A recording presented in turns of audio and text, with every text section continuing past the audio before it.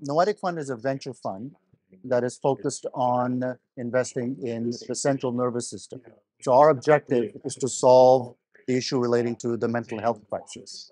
So we're investing in modalities that are going to usher in an actual solution to the root cause of all these issues that we're having with mental health.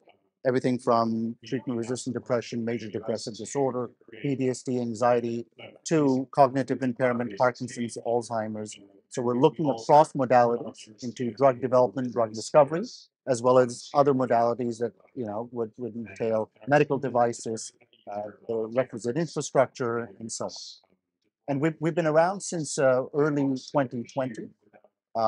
We've had two funds now. We've got our first fund is closed. That's generated a little close to 400% in return from inception.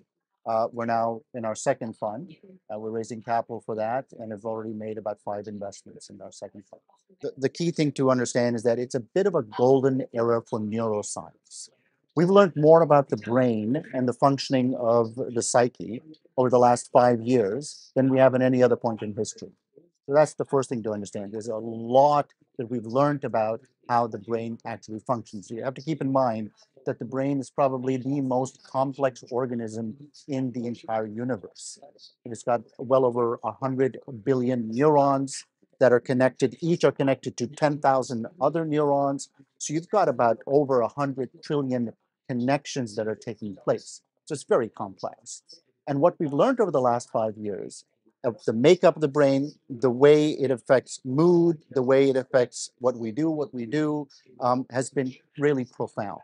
So that's one part of it, is an understanding of the complexity of the brain, a better understanding of it. The second is, obviously, the pandemic has had a huge impact on mental health, and it's sort of accelerated the attention on mental health.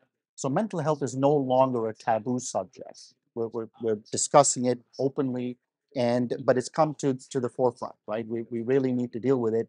It's the actual cost associated with mental health and the way it takes away from productivity is well into billions and billions of dollars globally. The third thing is that the FDA has recognized certain key developments, especially when it comes to psychedelics, for example. The drug development, drug discovery in psychedelics has identified those as being with breakthrough designation status, BTD status, breakthrough designation, which means that the efficacy of some of these compounds in treating many of these mental health ailments have been pretty profound so far. And they're saying, listen, this is enough for you guys to continue to do the research here because there's something very compelling going on. This is an emerging space, Andrew. So I think the market cap, when you take into what's happening in the private space as well as public, there are well over 50 publicly traded stocks that are focused on this area, in this space. The market is still relatively small. It may be below 5 billion or so. That being said, this is probably one of the greatest unmet needs that we've ever seen. And I think a prime example that I can give is we're all using tools like Zoom right now, right? Now, Zoom wouldn't be around if it wasn't for broadband computing, if it wasn't for cloud computing that came onto the scene in 2009, 2010. When that came on, that technology allowed us to have applications and platforms like Zoom. In the same way, there have been events that have taken place over the last 5 years in neuroscience and brain development and understanding of the way the brain functions that make this the right environment to invest in the space at an early enough stage where we're expecting to see some really profound results. And if our first fund is perhaps giving any clue to how things have been, our first fund has generated a very, very decent sized return, right? Close to 400% since inception, which is February of 2020. And so there's a long runway here. It's a long road, mind you. There are a lot of risks, of course, but the key risk, which is does the science work or not, that's been solved. The risks now more around plumbing, which are easier to solve. The cannabis industry was a revenue model that was based on recreational use. Okay, everything that's happening in psychedelics, for the most part, is in drug development, drug discovery predominantly. So it's a pharma approach. It's a drug development approach. It's about delivery mechanisms. It requires FDA approval. It requires the DEA to sign off on it as well, right? So there are a lot of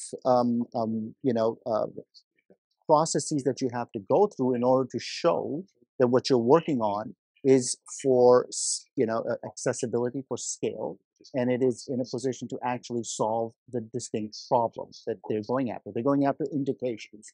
Treatment-resistant depression is an indication. Major depressive disorder is an indication.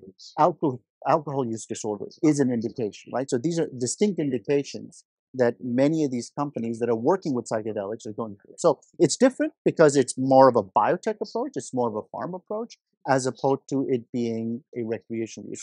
So cannabis was, more along those lines as opposed to what's happening in psychedelics.